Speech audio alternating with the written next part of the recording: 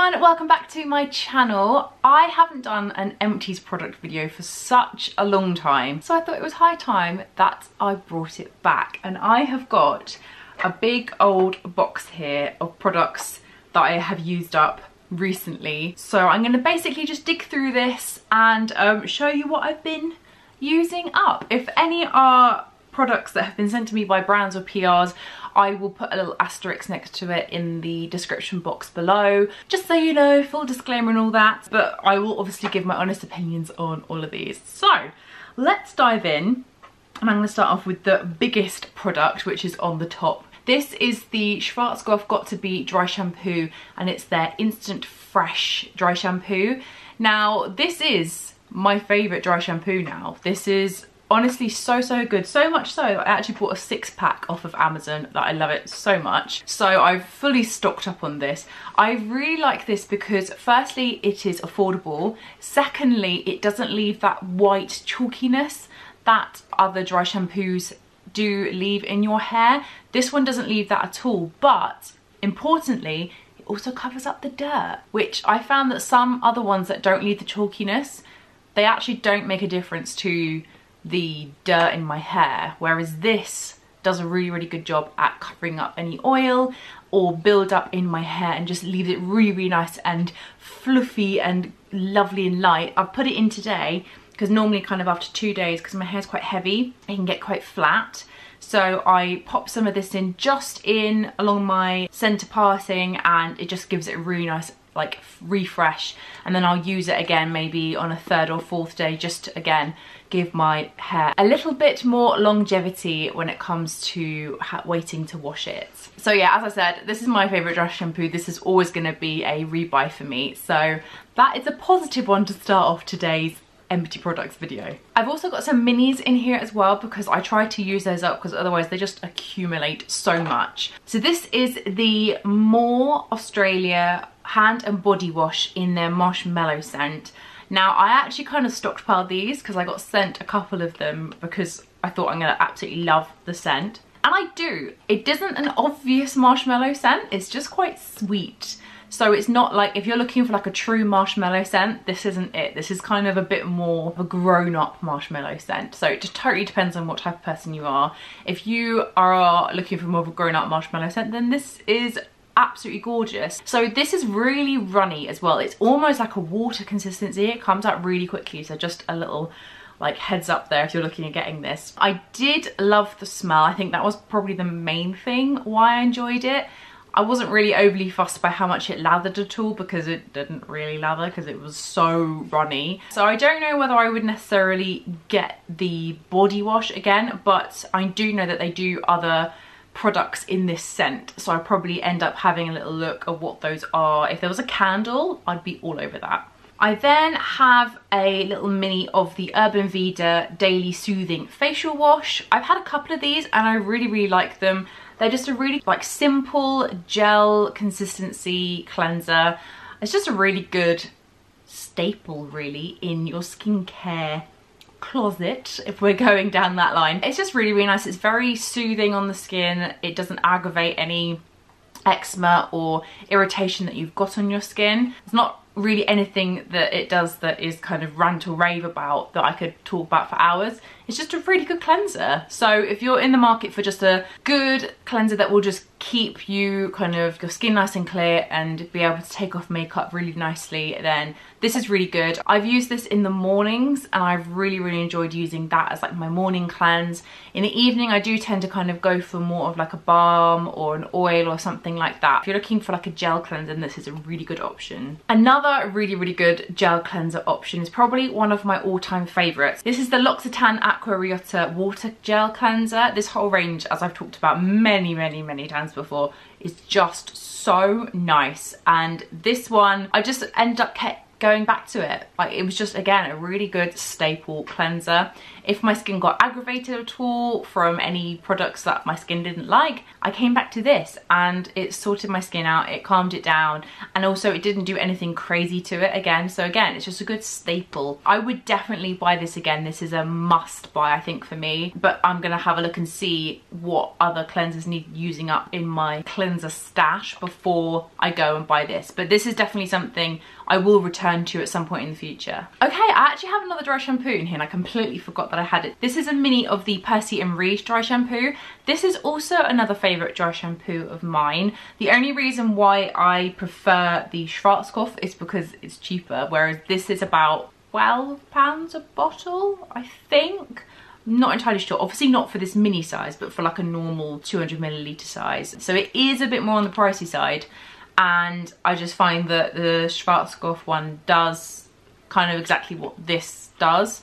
But I absolutely love the smell of Percy and Reed products. It's such a lovely smell. All their products smell the same and it's just lovely. So sometimes I think if I want to treat at all, then I will splash out on this dry shampoo. So it's definitely not like a, I won't buy this again. It's just, I've got a cheaper option that is working for me really, really well. So as I said about the Got to Be Schwarzkopf one, again, this doesn't leave any kind of chalky marks in your hair, but it does a really, really good job at covering up the dirt. So again, this is probably one that I would count as like my all-time favourite dry shampoo. Now with this next one, I'm not actually sure what the brand is, because when I've Googled it before, it's come up when I put both of the names that are on this, it's come up with both of them. So I don't really know what it is. So on the back it says ME Skin Lab Paris. I'm guessing that is the brand. And I think the product is called Cleanser 27. But if you just type in Cleanser 27, this will normally come up. So this is a sample size and I actually have 2 of these. Where's the other one gone?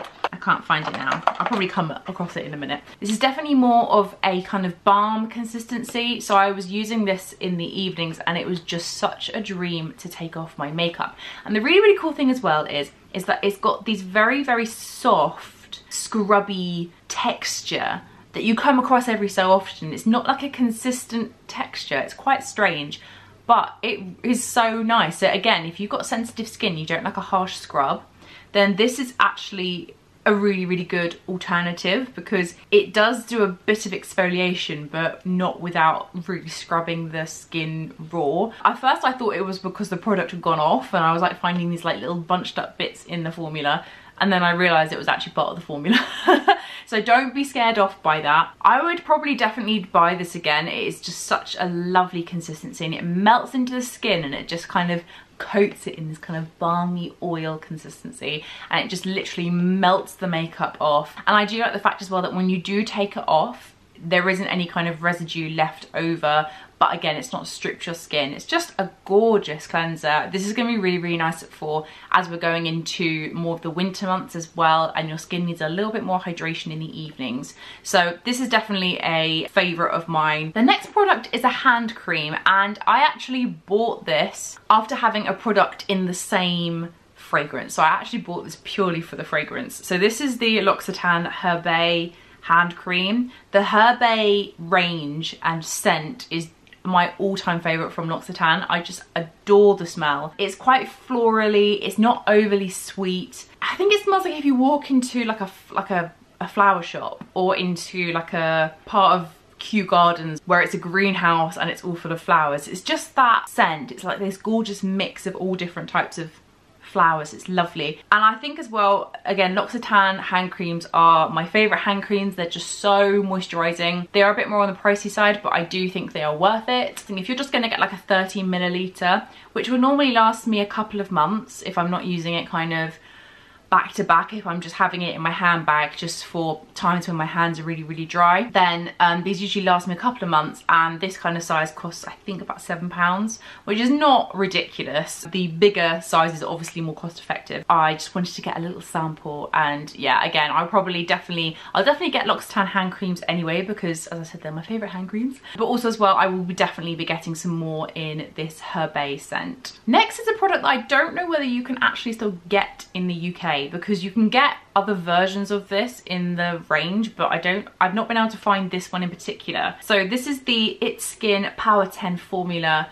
and this is the VC Effector. So this has basically got vitamin C in it, and it's a serum, and it is just so lovely on the skin. It is kind of like a, it's not really like a, it's like a gel, but it's also not like a gel. It's a bit more of like a watery consistency. It's really lovely. It really works well with my skin in particular, and as well I just find that it kind of helps perk up the skin as well. So in the mornings I will use this because I find that vitamin C works better for me in the mornings when I apply it on my skin, and it just as well is a nice kind of pick me up for my face before I get going in the day. I'll try and find this, but I've not been able to find this in the past when I've been trying to find links for it. I think I actually bought this from, I got sent this originally and then I rebought it from Amazon, so I don't know. I'll try and find some links. Also price wise as well, it is really affordable. I think it's about £11, so for a really good serum that is that sort of price, it is an absolute steal. Next we have another hair product, and this is by Label M. So I remember when I used to go to Fashion Week, these always used to be under the chairs on the front row. I just remember that. That's kind of how I associate Label M. So this is their protein spray, which basically protects your hair against UV light and rays, and also as well it is really, really good at helping your hair keep the moisture in it. So I actually ended up using this on my hair after I had kind of dried it, or it had kind of air dried, and I just kind of gave this a quick spritz through my hair afterwards, just as like a after treatment, and it was just really, really nice. I mean, that's the thing, I didn't see any drastic changes in how my hair kept moisture, so it wasn't like life-changing, but again, it's just a really nice spray just to kind of keep your hair nice and healthy. I think especially as well if you're going on holiday and your hair is going to be really dry, and obviously you're going to be outside more, then I think this might be quite a good product to bring with you. I think I would definitely like to try this product in that sort of setting, because I was just using it in the UK where it's not exactly sunny and warm like abroad. But yeah, so I think I would probably try this again, but I would take it away with me, and in this lovely little travel size as well, because it's 50 millilitres. Next we have another cleanser, and this time it's from Lush. This is their Ultra Plant Cleanser. So this is the vegan version of the Ultra Bland Cleanser, which they also have, and I really, really enjoyed this. Out of the two as well, this was probably my favourite. It smells amazing. It's got orange blossom water in it, and what else has it got in? Agave syrup, jojoba oil, and sunflower wax. And yeah, so it's really, really gentle on your skin. Basically the kind of ultra range, it's not really a range, but there's a couple of products called ultra and then something, are really, really good if you've got sensitive skin like me. So I was trying these out to see whether they were really nice for my skin and whether they actually did a good job. This definitely is more of a kind of, it's kind of difficult to describe because it wasn't really like a balm, like it wasn't like a thick balm, but when you put your finger into it, like the consistency kind of crumbled underneath your fingertips. I can't really describe it more than that really. So it's kind of more like a balm slash oil, not really a gel, but like the consistency of a gel. So I don't know. It's just quite a unique formula, but it was lovely on the skin. It melted into it and melted off my makeup, but also as well, it kind of left a really nice kind of moisturizing layer on top, which I actually really, really liked. So I think for me as well, I actually used this through the kind of spring months where my skin was a little bit drier. My skin absolutely loved this. So I would definitely buy this again. I really, really like this cleanser. And I think as well, definitely for the colder months that are coming up, I think this will appreciate the kind of oily consistency of this. Next, we have my all-time favorite lip balm. So this is a little mini of the Elizabeth Arden 8-Hour Cream. I have rebought this already. This is an absolute staple for me. It's just fantastic at moisturizing my lips. My lips kind of went off Vaseline, and then I went through a stage of having no lip balm that worked, and then I dug this out and gave this a go. This is a definite rebuy for me. I can't really say anything more than that. It just works really, really well for moisturizing my lips. Next, I have a perfume which took me ages to use up. It's actually quite embarrassing. So this is the Diesel Tattoo Loverdose fragrance. So I actually won this like I'm talking years ago. It was a long time ago. And this is really, really nice. I found this nice as like an evening scent. It's got some florally sweet scents, but it's also got some kind of nice bass notes to it as well, which kind of make it more evening-y. I don't know whether I'd necessarily buy it again because I got a lot of perfume that I need to use up. But this is a really, really nice one, and it also holds a lot of nice memories for me as well. But it's not like my perfume, which I associate with myself. I have other perfumes that are kind of filled that hole. This one's quite a boring one, but I thought I'd include it anyway because it is an empty. This is the Blink Contacts eye drops. These are the eye drops that I use with my contact lenses, just basically because I have very dry eyes and I need to have drops in my eyes before I put my contacts in. Next, I have a product that, again, I'm not sure you can get anymore, but I'm going to include it anyway. So this is the Natural World Coconut Water. So I use this as a hair oil. This is so nice on the hair.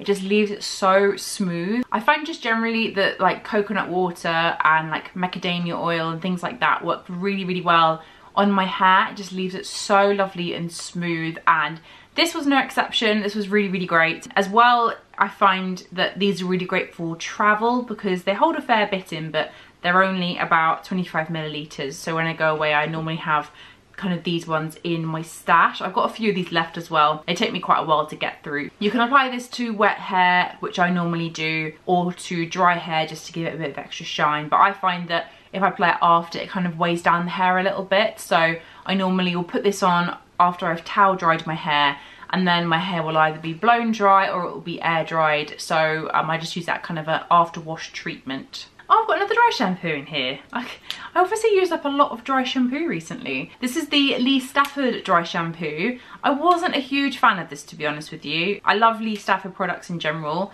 but with this one, I wasn't really impressed. I think I've got other favourite dry shampoos which I prefer. I think for me, I just found this didn't actually get rid of the oil as much as I wanted it to. So yeah, that's probably not going to be a repurchase for me. Okay, I got a couple more products. So I've also got a little mini of the Crabtree and Evelyn Rose face foam. This was okay. I wasn't blown away by it, to be honest as well. I'm not a huge fan of face foams, so I don't think this was something I was going to necessarily like anyway. I did, however, like the fragrance because it's a rosy fragrance and it's a true rose, which is so nice. I don't like the kind of artificial rose scents. This smells like a rose and it's how it should smell. But I just wasn't a fan of the foam consistency. So if they made this kind of in a gel or a balm or an oil or something like that, I'd be all over it. And last but not least, I have a tiny weeny little sample of the Kiehls Daily Reviving Concentrate. I really, really liked this. It's such a shame that it was such a small little sample, but I really, really enjoyed it. So I think I found as well that with this one, it was almost like quite a light oil. It wasn't like a traditional oil. I don't know how, that doesn't really make sense. I found that this was so nice to use in the evenings in the summer because I was still getting a lot of moisture in my skin, but I didn't feel like it was overly oily, especially when there were kind of hotter evenings and during the night as well. Like I didn't feel like I was just like caked in product. This just was able to moisturize my skin, but was light enough to work in the summer. I'd be interested to see what this would be like more in the winter and like the cooler months, but I think this would work better for summer anyway. So I would definitely look at repurchasing this because it's such a lovely product. There you go, those were my empty products that I've accumulated over the past couple of months. I really, really hope you enjoyed this video. I missed doing these videos, but trying to remember to actually save empty products rather than just chucking them away after I've used them. It was actually quite hard to remember, so I dedicated myself, I found the box, and I made sure that I actually put some products aside. Do let me know if you do want to see some more empty products videos, because I will bring them back if you guys like them. Do let me know if you did in the comment section below. Like this video if you enjoyed it, and do subscribe if you are new. I do some beauty videos alongside acting, fashion and travel as well. And I will see you in my next video. Bye!